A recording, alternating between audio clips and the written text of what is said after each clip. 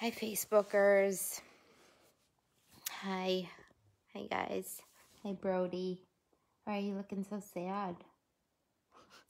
I don't know if you saw my pajama pants on that one. I didn't even think about it. Disregard live video, right? How is it going on this beautiful hump day? Here we are, Wednesday already. Feels like it came really quickly. Hi, Nikki. Hi, Candace. Good to see you guys. Hi, Linda. So sometimes if I don't say your name, it's because your name didn't appear in my little feed. And I think it only shows people that I'm Facebook friends with. So if I didn't say your name, I'm not ignoring you by any means. I just don't know that you're watching. So for those folks that are watching, if you can drop a quick hello, I got stuck on that one. I'd love to say hi and check in with you and know that you're watching. Hello, Jake. Good to see you. I am having a good day. I did a lot of work today. A lot of sitting at the computer, so my eyes are a little crossed. Took a long time to actually take a shower this morning. Took one just before this, so, you know, regular stuff, regular pandemonium stuff. Hi, Christy. Christy, it's so funny. I was thinking of you this morning. I was working out, and I don't remember what I was doing, but I was like, oh, I got to check in on Christy. I haven't talked to her in a little bit. Hi, Holly. Hi, Cornell.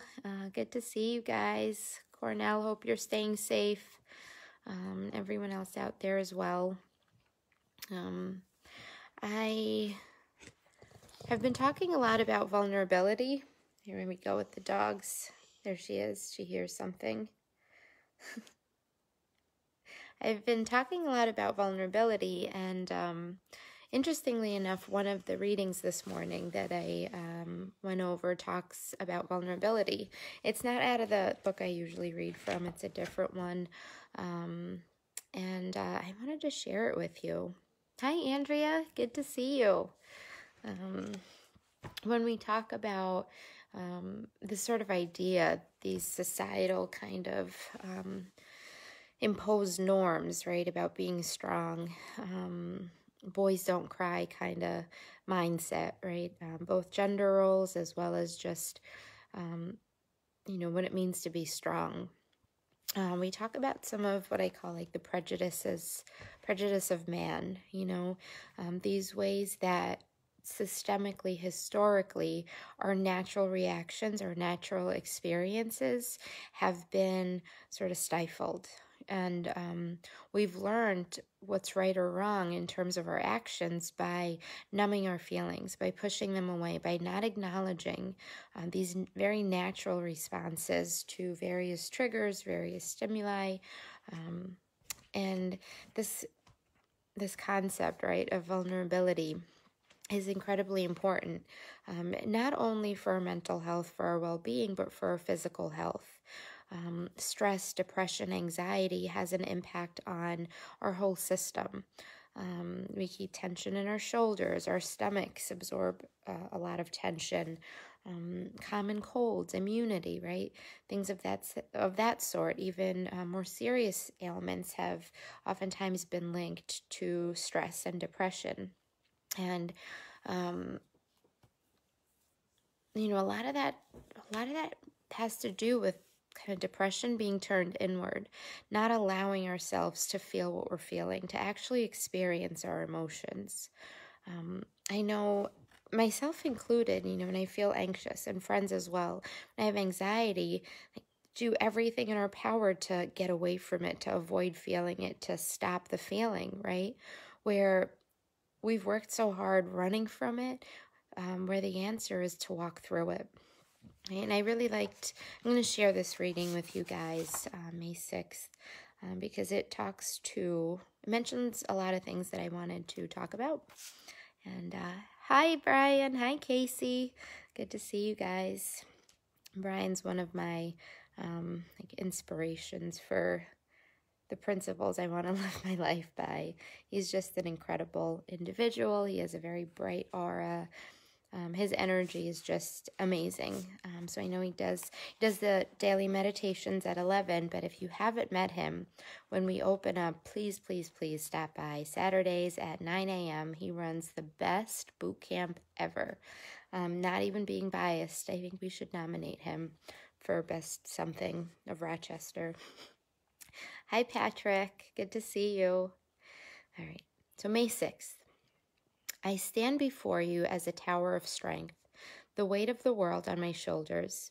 As you pass through my life, look, but not too close, for I fear I will expose the vulnerable me.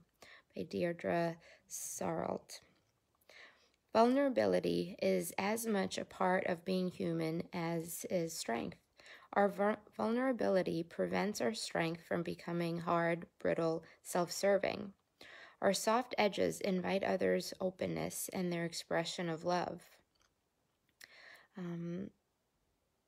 So our soft edges is what is inviting, right?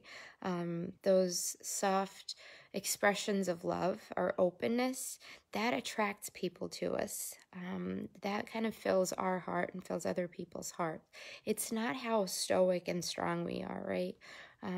Stoic and unaffected are, and Brene Brown talks about this, almost like characteristics of cowardly behavior, because it's so hard, right? It's so much harder to be vulnerable with other people.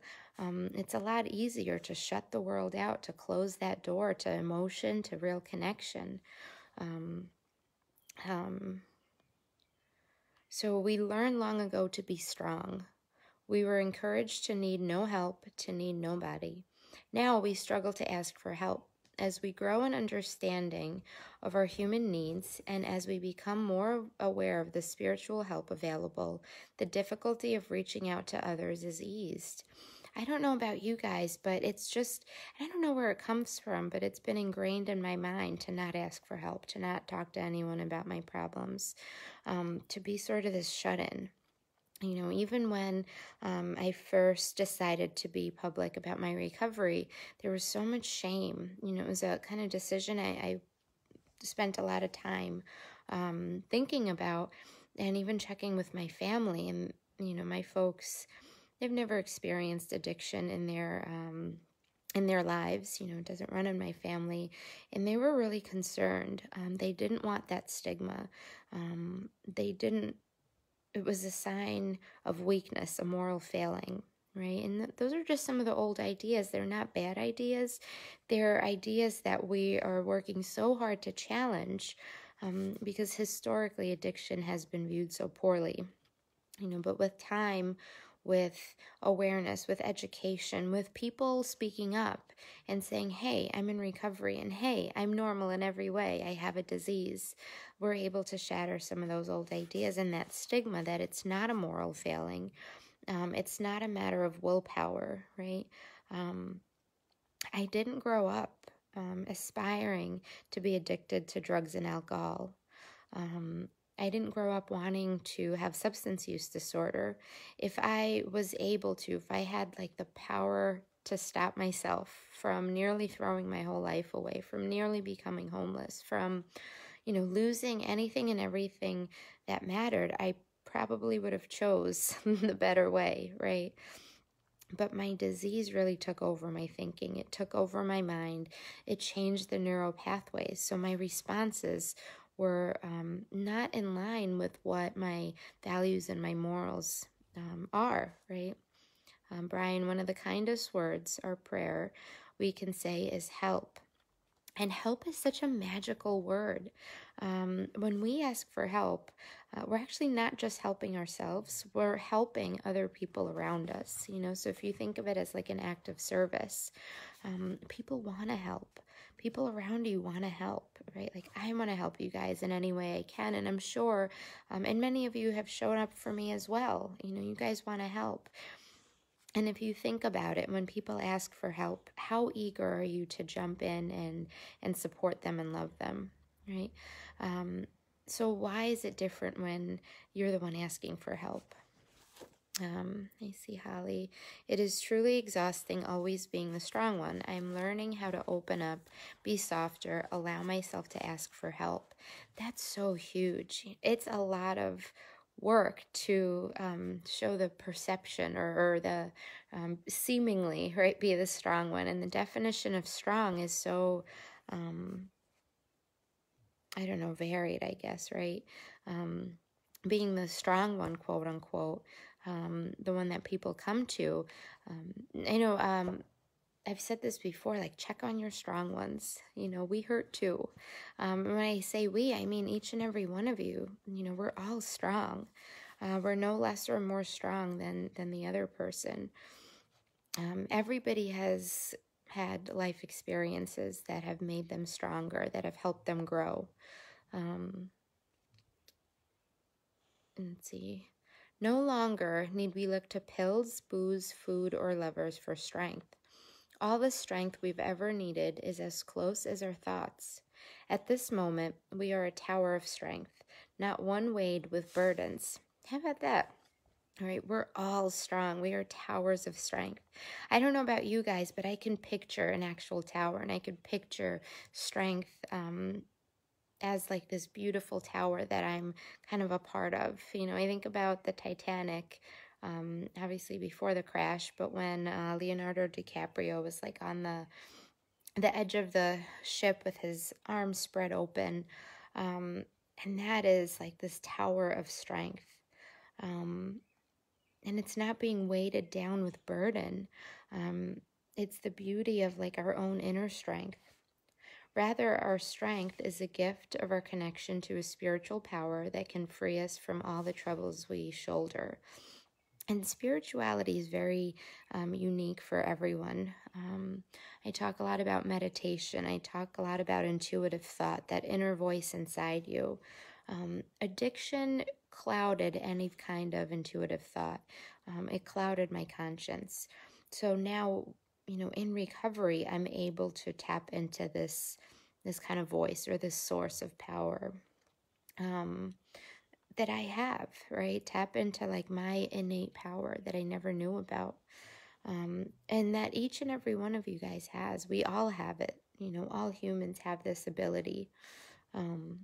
Our vulnerable selves will open our souls to the flood of strength just waiting for our prayers. Our vulnerable selves. That makes me smile. It's such a strong statement. It feels like the shame of vulnerability, right? The seeming shame of vulnerability is taken away when we think about our vulnerable selves. What are other words for vulnerable? Genuine, sincere. They're not shameful words. They're really empowering words. I want genuine friendships and genuine relationships. And in order to have those, I have to be vulnerable. I have to be genuine, right? And without vulnerability, what is it really? Without asking for help, where's that connection? I was on the phone today, called my exterminator. It's a whole separate conversation I'm struggling to cope with. And the people answered the phone. They're like, "Hey, how are you doing?" I'm like, "I'm good. How are you?" I didn't really even wait for a response. I just started talking. And as I started talking, he said, "Wow, thanks so much for asking." And I had to take a pause. And that genuine connection, right? We throw this out. How are you doing? Good. How are you? And just keep it moving. And a lot of times people don't even listen for the response. They don't listen for what the other person's going to say. It's just like this thing you say. And it's lost its entire connection. It's lost the vulnerability. It's lost the preciousness of that moment, that true human connection. And it's through vulnerability, because where does the conversation go when I say, "I'm good, and you?"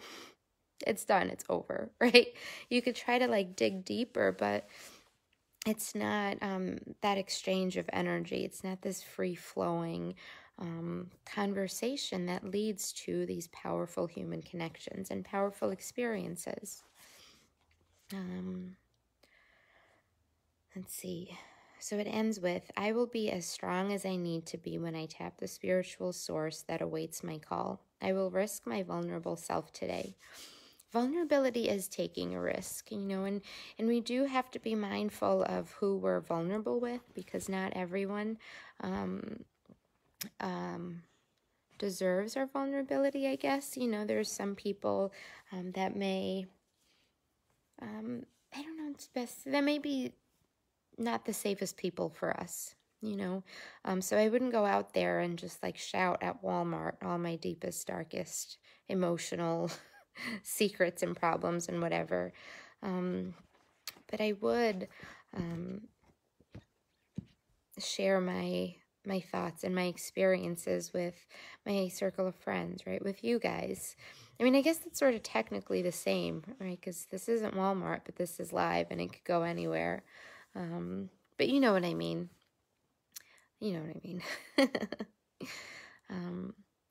So really this asking for help. I just got off the call. I just got off the phone before this Facebook Live, and we were talking about that, like asking for help, and how it really does allow other people, right? We invite other people into our lives. We give other people purpose and meaning when we ask for help. Isn't that an interesting concept? I know when my friends ask for help or someone asks for help, I'm so excited because I can contribute. I can maybe make their day a little bit brighter, whatever it may be. But I struggle asking for help because I don't want to be a burden, because I don't want to seem weak, right? And especially in this time, really any time. I know we always say especially now, but really any time. Asking for help is the way to vulnerability, which is the way to courage, which is the way to true connection. So it's really a very empowering tool when we ask for help from others.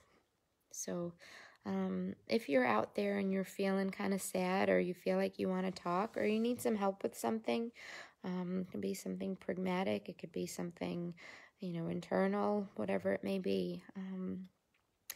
I'm definitely here for you. I know there are a lot of other people just on this live feed that are here for you as well, and are super eager and excited to help.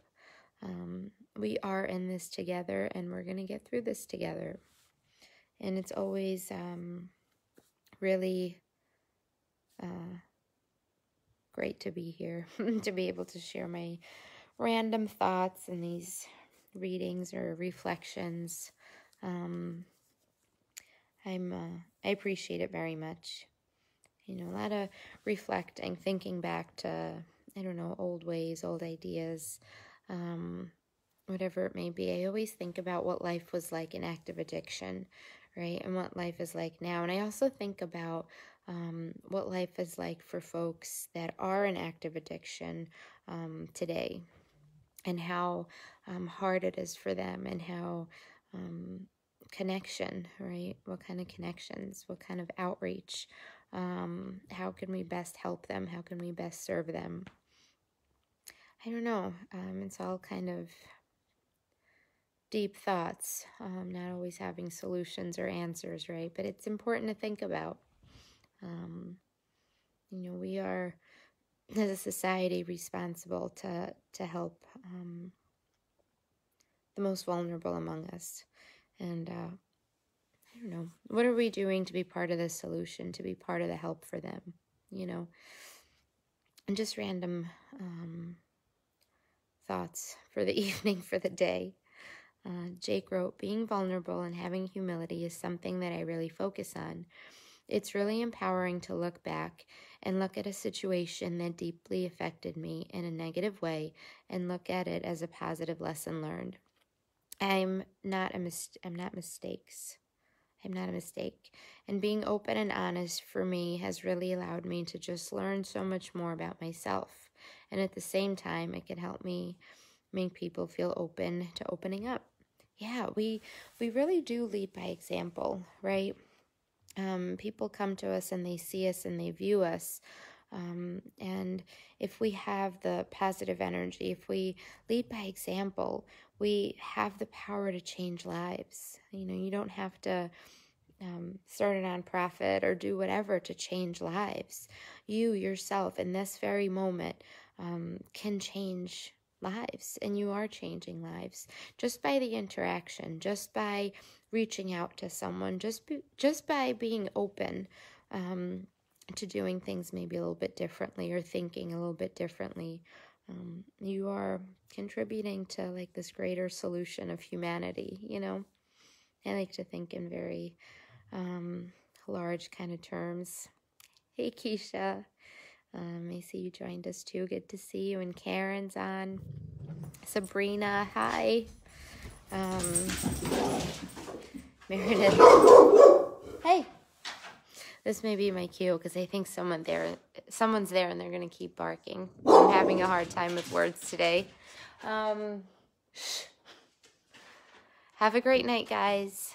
Think about how you can contribute to helping and to the solution. I don't know, to solve all the world's problems, right? I like to be super dramatic. Have a great night. It's been good chatting with everyone, and I will see you tomorrow night. Bye.